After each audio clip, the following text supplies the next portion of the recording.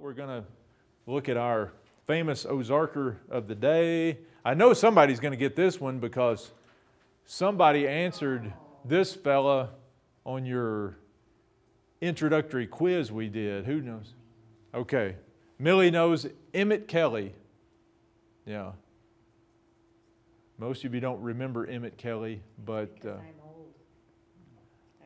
you remember when Emmett Kelly was well known. How many of you have seen a picture of that guy before? That particular clown. You've probably seen it. My aunt has a collection of like Emmett Kelly figurines or something. I mean, they're little porcelain sort of things.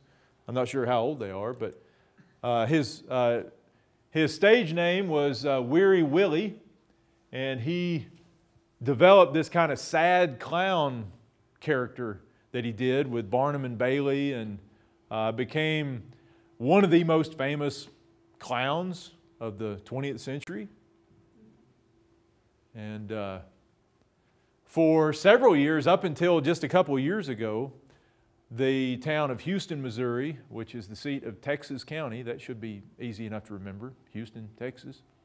Houston, Missouri had an international clown festival in his honor. I don't think they have that anymore. I think they quit having it a few years ago.